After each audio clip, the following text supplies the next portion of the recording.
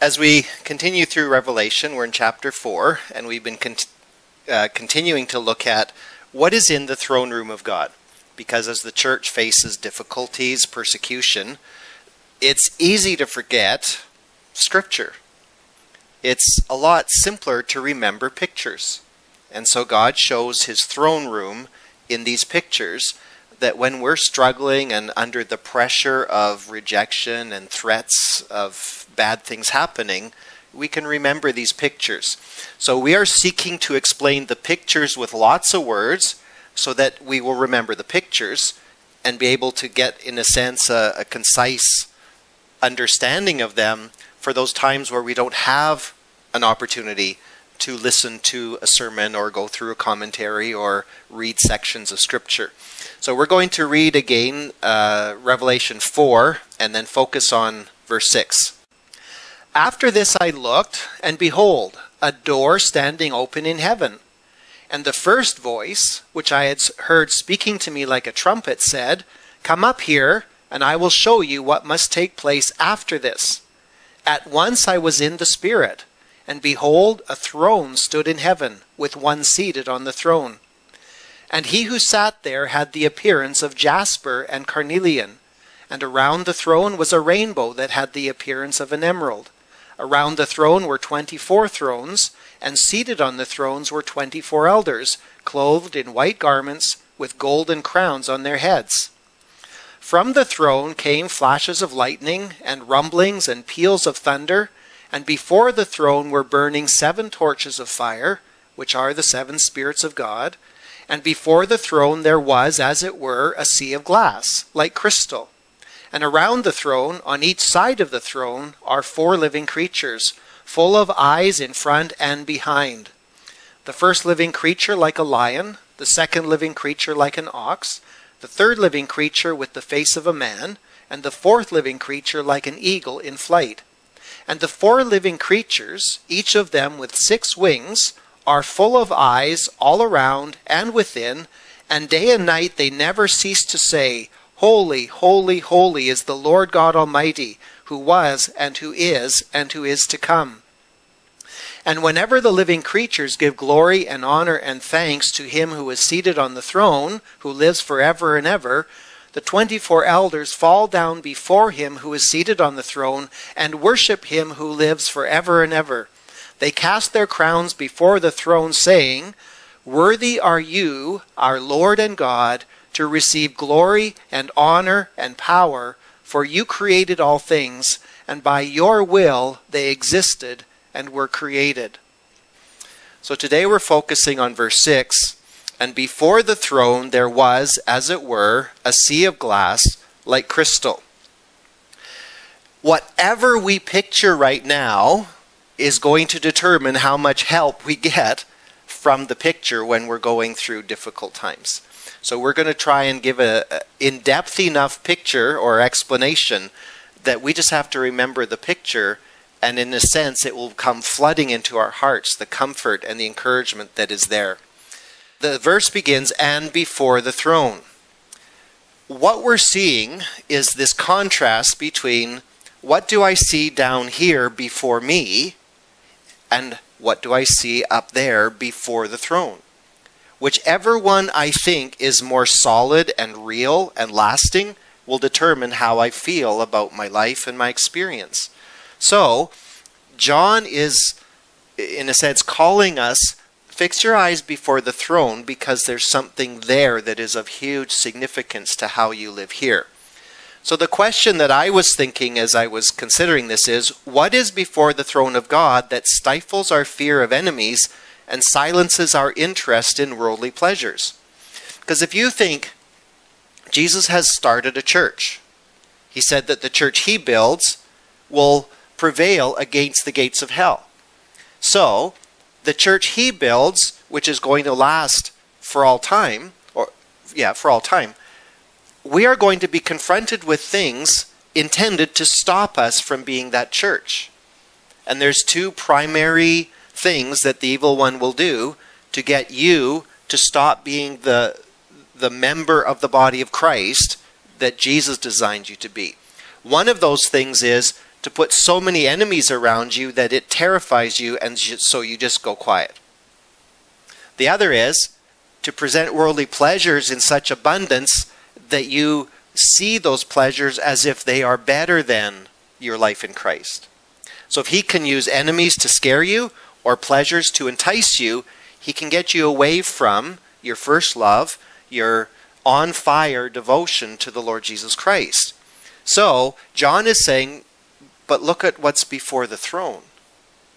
And I believe that what's before the throne, it gives us everything we need so we don't have to be afraid of our enemies, and we would never be enticed by worldly passions and interests, no matter how many are there, because we see what's before the throne. Hopefully that is the effect it will have on us. So, before the throne is the Holy Spirit, those 7 torches of fire. That is telling us the Holy Spirit is complete in every way. He's everything that the complete church will need for the fullness of time. Now we see that there's a sea of glass like crystal, and it is promising complete cleansing to all who come to Christ.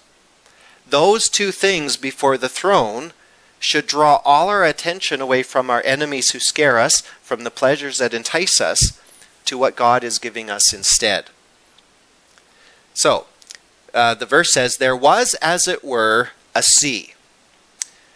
If you are now picturing a favorite time that you were down at the ocean, down at the seashore, and you're picturing this sea spread out before the throne of God, wrong picture. It might have some meaning there, but that's not the picture. What I want to show is, and this is a theme that I think we've settled into, is the pictures before the throne of God are taking us through what Scripture's already told us, so that instead of having to remember all those Scriptures, we just remember the picture. So, what has Scripture already said about a sea that would indicate to us what this is supposed to bring to mind? So, in 1 Kings 7, when Solomon is preparing, the temple's been built and he's preparing what goes inside the temple, in 1 Kings 7 verse 23 it says, then he made the sea of cast metal. It was round, 10 cubits from brim to brim, and 5 cubits high, and a line of 30 cubits measured its circumference. Under its brim were gourds for 10 cubits, compassing the sea all around. The gourds were in 2 rows, cast with it when it was cast. It stood on 12 oxen, 3 facing north, 3 facing west, 3 facing south, and 3 facing east. The sea was set on them, and all their rear parts were inward. Its thickness was a handbreadth, and its brim was made like the brim of a cup, like the flower of a lily. It held 2,000 baths. That's the sea. In other words, the sea that's before the throne of God in heaven is taking us back to the temple where the sea was made out of molten bronze, and it was put into the holy place for a certain purpose. So now that we see this crystal sea that's before the throne, we're seeing, in a sense, what the earthly copied. This is what it looks like in reality. It's a sea before the throne of God. So, this bronze sea in the temple was 17.5 feet in diameter. Now this room is about 19.5 feet long and about 14 feet wide. So if you turned this room into a bowl, it probably would fit inside that sea. In other words, at least as big as this room. It was 8 3/4 feet deep. So this room is 8 feet deep. Add 3/4 of a foot, and that's how deep this was. The wall was a handbreadth, so about 3.5 inches thick, and it held between 16,000 and 20,000 gallons of water. That's the background that now we see this crystal sea before the throne of God. We're to make this connection, this immense sea. And of course, I do believe it pictures something beyond the symbol itself. Now, 2 Chronicles 4 adds to the picture of 1 Kings 7. Verse 6, he also made 10 basins in which to wash, and set 5 on the south side and 5 on the north side. In these they were to rinse off what was used for the burnt offering, and the sea was for the priests to wash in. So, along with this sea that was this huge, there were 10 basins made, 5 on the north, 5 on the south. The priest would take whatever animal was brought as a burnt offering after it had been prepared, and it would be washed in these basins. The priests would be washed in the sea. And so the life of the temple, you could almost see the priests coming in at the start of their shift, their service in the temple, and they would come for their cleansing, and then they would bring the sacrifices, which were all to be cleansed in these other basins. So we're starting from this picture that the sea was for the priests to wash in. That is the clue about this whole picture. As we then picture that before the throne of God is this sea that looks glassy, like crystal. Glass at their time wasn't as clear as it is for us now. So it's clarified. It looks glassy, but the way crystal is glassy. The necessity of the sea is that the priest needed somewhere to wash. It's also declaring the provision. In other words, the whole idea of the temple, of the holy place of God, is that's where people meet God. So on one side, that sea before the throne says, you need to be cleansed. But on the other side it says, your cleansing is provided for. Part of the picture as we've been building is that around the throne are 24 elders. So, what did we learn about the 24 elders? Well, our best understanding of them is that they are the priests representing the people of God. So, if the sea is for the priests to wash in, what does that have to do with you? What would give you encouragement when you're having a really bad day because you sinned? What would encourage you looking before the throne and seeing a sea if it's for the priests to wash in? And that's where we have to put all these scriptures together. So, Exodus 9 verse 6 says, and you shall be to me a kingdom of priests and a holy nation. So God saw his whole kingdom as priests. 1 Peter 2 verse 9 confirms that for the church. But you are a chosen race, a royal priesthood, a holy nation. So a royal priesthood is a priesthood of kings. So we are a priesthood of kings.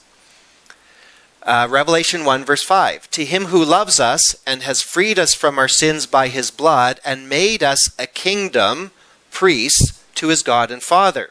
So up to this point, even to the first chapter of Revelation, the message of God's word is, you who are believers in Jesus Christ are a kingdom of priests. The 24 elders we see in chapter 4 represent you, not as priests over you who aren't priests, but as priests representing the priesthood of all believers. And then Revelation 5 verse 9 says, and they sang a new song saying, worthy are you to take the scroll and to open its seals, for you were slain. And by your blood you ransomed people for God from every tribe and language and people and nation, and you have made them a kingdom and priests to our God, and they shall reign on the earth. All these scriptures are here to basically say, do you associate yourself with the presence of God, with the 24 elders around the throne who are representing the priesthood of all believers, and that the sea before the throne is for the priests to wash in? In other words, it's for every believer to come before God as a priest who is washed in this sea. That is the essence of the picture. So when you are going through a difficult time, you don't feel the least bit like a priest because of how you're struggling with things in your life, the sea is there to remind you, but the provision for your cleansing is there.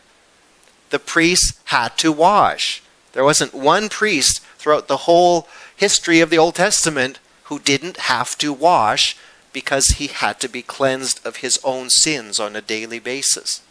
So this is the encouragement we get as we come to this picture. Now, Isaiah 43 verse 25 says, I am he who blots out your transgressions for my own sake, and I will not remember your sins. So while this sea has a very particular application to that historical image of the sea put in the temple, it also is a reminder of every single scripture where God talks about taking away your sins. So Isaiah, in a time when he was warning Israel about their sins and that their sins would lead them into captivity, the way God wanted them to think about him was as the one who blots out their transgressions, that he will not remember their sins. Now, people sometimes struggle with how can the infinite, eternal God ever forget sin? And that's not the point.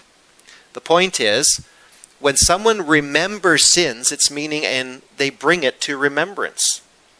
You know what it's like when you're having a discussion with someone and they bring up things that you've done in the past that are making them suspicious of you right now? Like, remember when you did this? I can't trust you because remember when you did this? When God says, I will not remember your sins, it doesn't mean he has forgotten about them.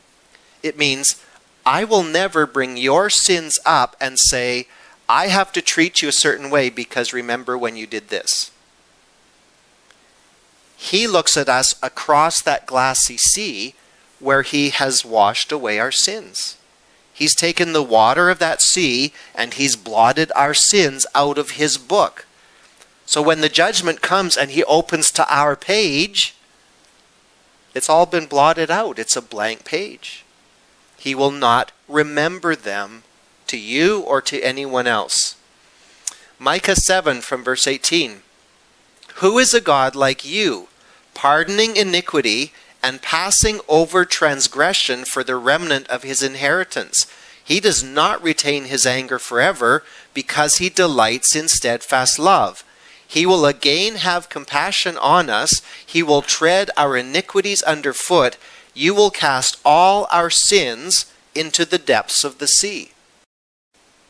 So there's a scripture that when we come to this sea that is before the throne of God, we can say, that is God's reminder to you when you're coming before his throne and you might feel a little bit intimidated by that lightning and the rumblings and the peals of thunder, that you are to remember, no, but there's that sea. And that sea is where he's thrown all my sins. He's thrown my sins into the depths of the sea. And so it is a constant reminder that God is not going to remember those things and hold them against us. We are pure and clean in his eyes because of that sea. When the apostle, who we know as the Apostle Paul, was converted, he was a man named Saul, a Jewish man who was very angry against the church, doing a lot to persecute Christians. He was called by God to not only be a Christian, but to become the Apostle Paul, who would preach Christ. God sent a man named Ananias to Saul to explain to him what was going on. And Ananias said to Saul in Acts 22:16, "And now why do you wait? Rise and be baptized and wash away your sins, calling on his name." We do not believe in what's called baptismal regeneration, that if you get baptized, you're saved. But there is such a clear connection between us coming to repentance and faith and declaring that through baptism, that we are able to say, or Ananias was able to say to Saul, come through the waters of baptism so your sins can be washed away as you call on the name of the Lord Jesus Christ. So part of this sea before the throne of God, it reminds us that our baptism, that picture of us being immersed into the water where we died with Christ, where we were buried with him in baptism, and then were raised out of the waters, symbolizing how we were made alive in Christ, The crystal sea is a declaration to you. Remember when you were baptized? Remember when you confessed Christ in that way? Remember when you repented of your sins? Baptism says your sins have been washed away. And so the water that is a recurring theme throughout the scriptures, Noah's ark saved through the water, Israel delivered through the parting of the waters, and now the waters of baptism being brought to our remembrance in the sea before the throne of God. It's all to tell us, people, your sins have been washed away.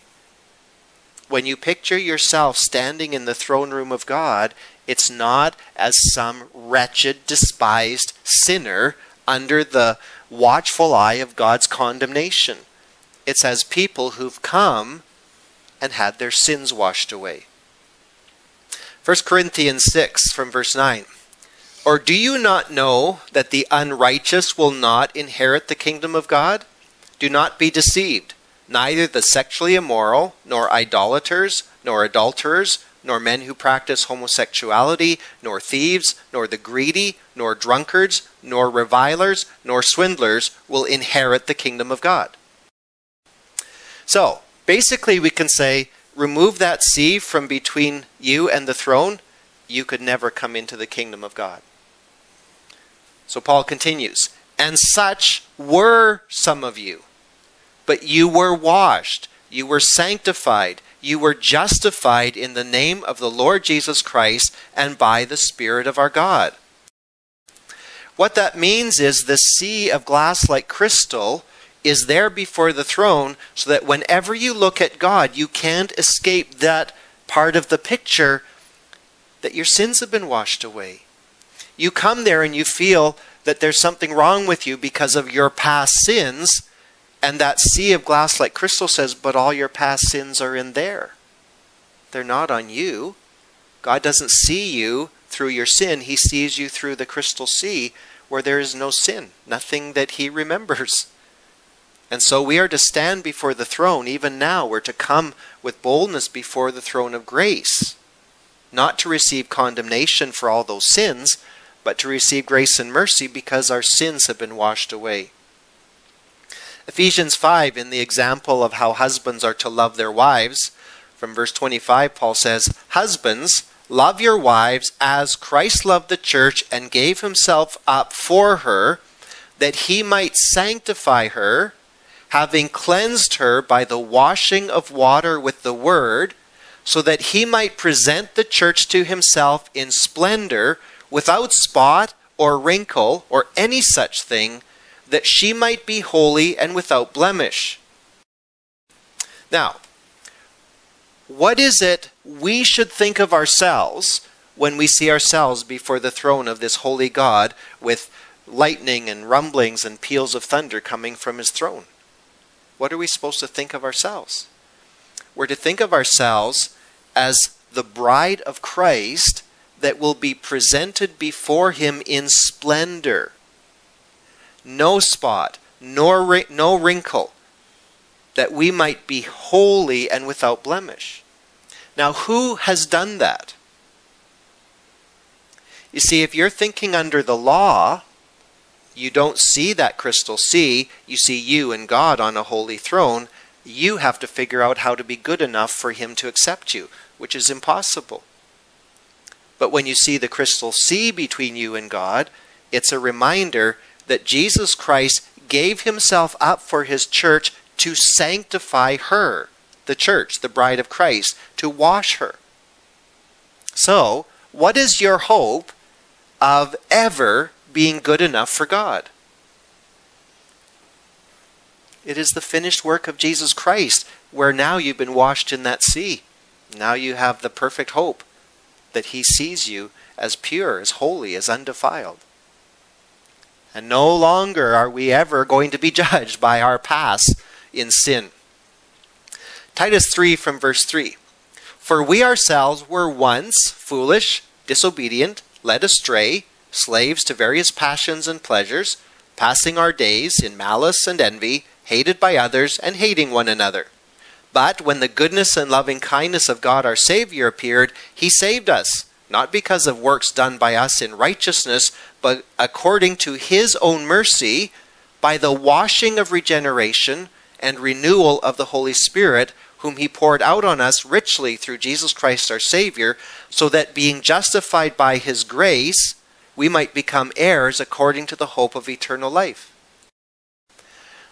The sea reminds you that you come to God through the washing of regeneration. That you have been born again through the washing of the blood of Jesus Christ, setting you free from sin. Now you are justified by his grace. Right now you are. That's why we're told to come before the throne of grace. Now, in prayer. Right now we're justified. We are going to become the heirs according to the hope of eternal life. In other words, we are heirs who have not yet received our inheritance. What are we supposed to think about when we go before our Father? That we're like that black sheep who gets kicked out, or we're like that prodigal son who doesn't belong at home? Or do we think, no, we already are heirs, our inheritance is waiting for us on the other side of that crystal sea? The crystal sea says it's yours because your sins have been taken away. Hebrews 9 from verse 13. For if the blood of goats and bulls and the sprinkling of defiled persons with the ashes of a heifer sanctify for the purification of the flesh, how much more will the blood of Christ, who through the eternal Spirit offered himself without blemish to God, purify our conscience from dead works to serve the living God? In other words, if that sea that was in the original temple and all the sacrifices that were washed in those 10 bowls, if all of that gave the outer cleansing that made it possible for people to keep coming to God, how much more, now that it's the blood of Jesus Christ that was shed, do you have every assurance that you are washed clean, that your conscience is purified from the dead works you used to do, that now you can serve the living God? What did the priests do? They served God in his temple. How did John start his letter? Revelation 1:1. The revelation of Jesus Christ, which God gave him to show his servants the things that must soon take place. See, at the very beginning of the book, first verse, we were introduced to a thought that now that it's become very clear that we're not servants, as in doing menial tasks in a household, we're the priests who serve in the temple. In other words, we are the servants who are a kingdom of priests who serve in the holy place constantly, enjoying the pleasures of God, the pleasures that are at his right hand forevermore.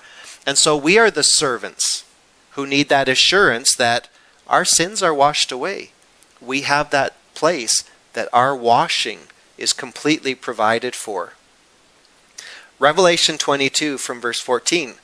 Blessed are those who wash their robes, so that they may have the right to the tree of life, and that they may enter the city by the gates. Outside are the dogs, and sorcerers, and the sexually immoral, and murderers, and idolaters, and everyone who loves and practices falsehood. Now, why do you have the right to go through the gates of that New Jerusalem to the tree of life? Well, in chapter 4, it says, because that throne room of God, you have access to the throne of God through the crystal sea. On the other side of God are the gates to the New Jerusalem, where the tree of life is. It's like we're to see all those things just lining up in their place behind God, and there's that crystal sea before the throne saying, you are washed clean. You're not those who are outside. You are those who are going to come in to that city because you've already come into Christ. 1 Peter 3, verse 21. Baptism, which corresponds to this, talking about Noah saved through the flood, now saves you, not as a removal of dirt from the body, but as an appeal to God for a good conscience through the resurrection of Jesus Christ, who has gone into heaven and is at the right hand of God, with angels, authorities, and powers having been subjected to him. So, we can look back at the event when Noah's ark saved him and his family and many animals from the flood. We can then look at our baptism and say, what we confess by faith in Jesus Christ, baptism shows not that we came out of the tank clean physically, but that our conscience is now clean because all our sins are washed away. And so now we have this hope that when we see Jesus at the right hand of God and we see angels and authorities and powers all subjected to him, where do we fit in? We fit in with him as a kingdom of priests, not as enemies and powers and authorities that are under his feet. We are actually going to be with him, reigning with him, because of who we are through his blood. Now, one of the things that really spoke to me this morning was the reminder that in Genesis 3, when Adam and Eve sinned, 3 things came into the world: guilt, shame, and fear. Guilt came, it says their eyes were opened and they were suddenly aware of their nakedness. In other words, when Eve ate the fruit, their eyes weren't open. Adam still felt okay that he could do it. As soon as he ate, both their eyes were opened, and now there was no escaping. They had just blown it. They were absolutely wrong. They were guilty. Shame came because they suddenly had to hide their nakedness. First, they started grabbing fig leaves and sewing them together to try and make covering. But then when they heard God, they knew that wasn't enough, so they went and hid behind trees as well. That was shame. They were aware of the shamefulness of their condition.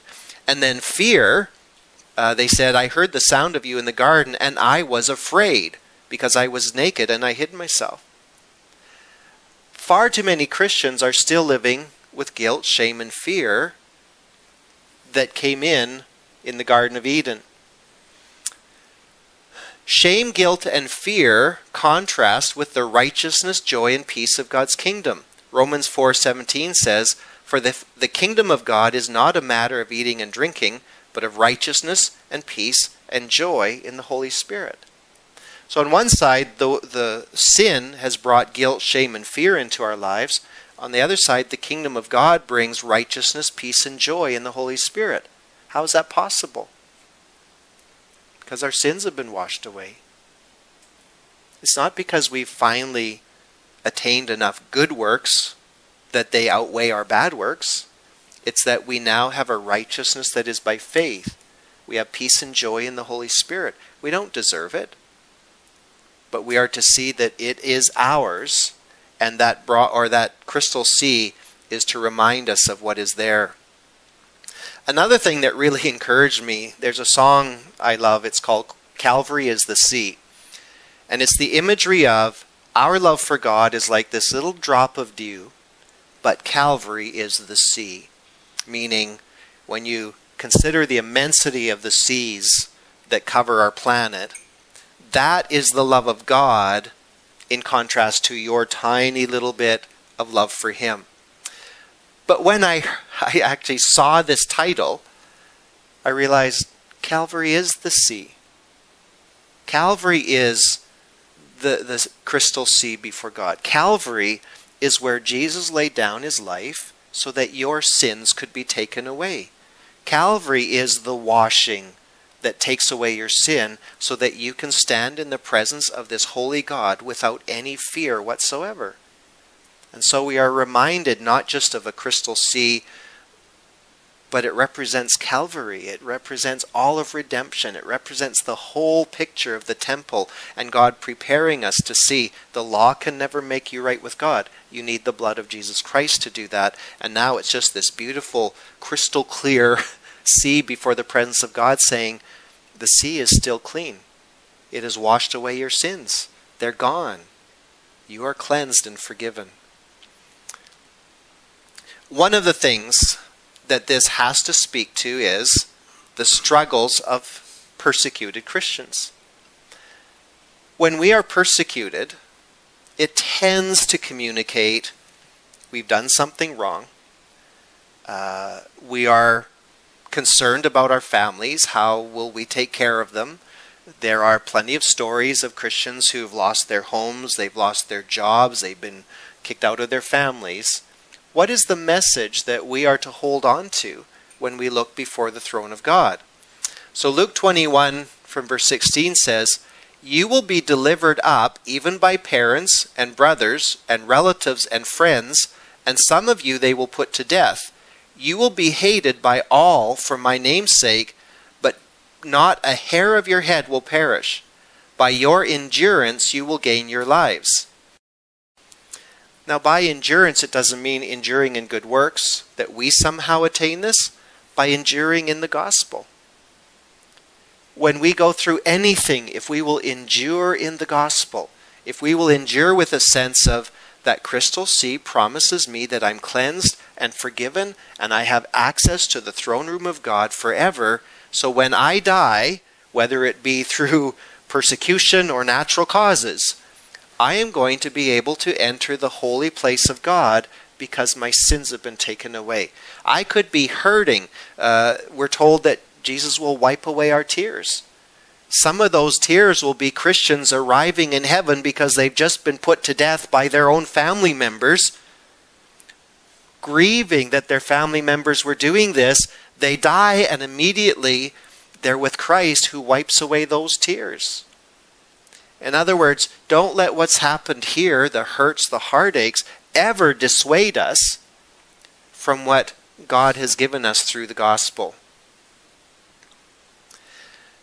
The sea that is before the throne is glass like crystal, meaning it's crystal clear. I found it interesting that it associated the word perspicuity with what this is representing. And that word means simply stated and easy to understand. And it's almost like all you've got there is this sea of glass like crystal. It's simply stated and easy to understand what that means.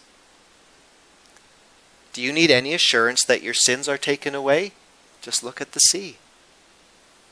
Remember everything. You can't remember the scripture about your sins being thrown into the sea and God not remembering your sins any longer and all those things. But just look at how simply he says it. Before the throne was a sea of glass like crystal.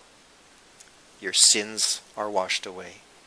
That means that everything that's left for us in the book of Revelation is ours to take hold of, because the throne room of God in Revelation 4 isn't to scare God's children away.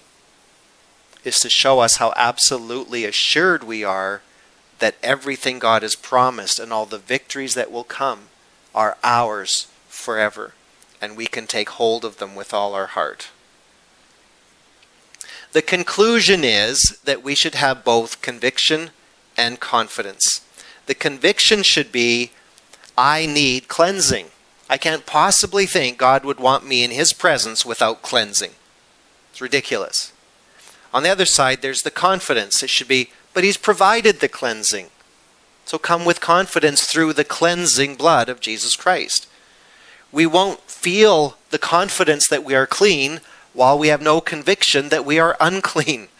And so in simplicity, the crystal sea says, you absolutely need to be cleansed, and you absolutely are cleansed if you come through that sea. I believe that at this point in our journey, every Christian should be saying, I have no hope in myself. I have absolute hope in the God who sits on the throne. And so, as you struggle with sin, as you struggle with a sense of well-being in Christ, keep these pictures that God has that before his throne, and in a sense, from here on in, every time you picture him on the throne, see that sea of glass, clearly telling you, you have the forgiveness of sins, and the way that should affect you right now is, come boldly into his presence.